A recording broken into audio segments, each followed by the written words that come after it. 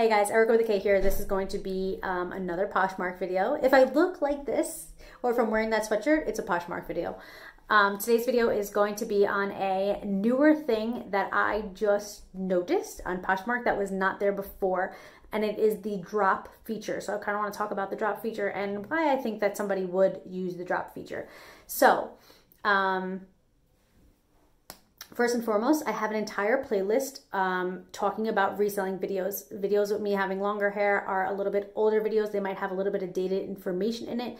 Videos with me with the shaved head are newer videos. And we're kind of just going through this whole Poshmark thing together. I've been on Poshmark for a little bit now, and I want to share my knowledge with you guys because I love this stuff.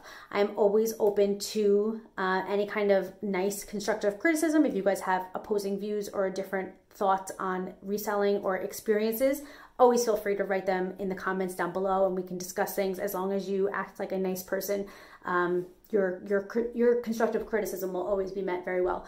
So anyway, today we're gonna talk about the drop feature. So the drop feature basically is where you have on the bottom where it says for sale, not for sale, or drop. So drop would be something to entice people. If you have, just say something that's sold out recently and you're like getting it back in stock and you're like, you know what, I'm going to list this and I'm gonna build some hype around it first. So I'm gonna schedule this to drop at a certain time. So basically it'll be unavailable for people to purchase, and then when you take it off that, then people can purchase from it and they'll know like when it drops, or they can be in line, in theory, online, but in line to purchase this product once it is available to buy.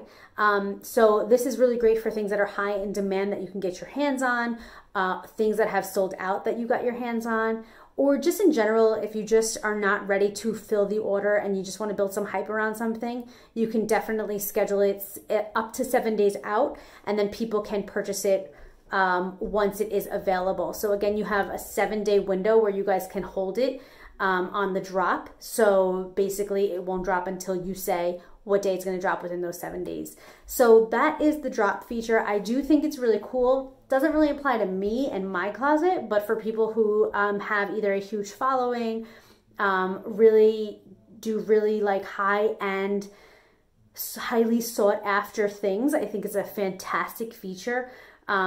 Really cool like fashion stuff I think would do really well with that. Not exactly, again, my closet. My closet is very much basic bitch closet. No, I'm just kidding. That was a joke. But I don't really like do the hype around things, but I do understand why somebody would do something like that. So I think that's really cool. If you guys have had success with the drop feature, please do let us know. If you guys have not had success, a total flop, let us know down below in the comments. Love to hear from you guys. Love to talk about these things. Love to hear different perspective on people who this isn't new to, and people who want to talk about this stuff. So let's do that. All right, guys, that is it. I love you guys, and I'll see you guys in my next video. Until next time, work hard, dream big, eat cake. Bye, guys.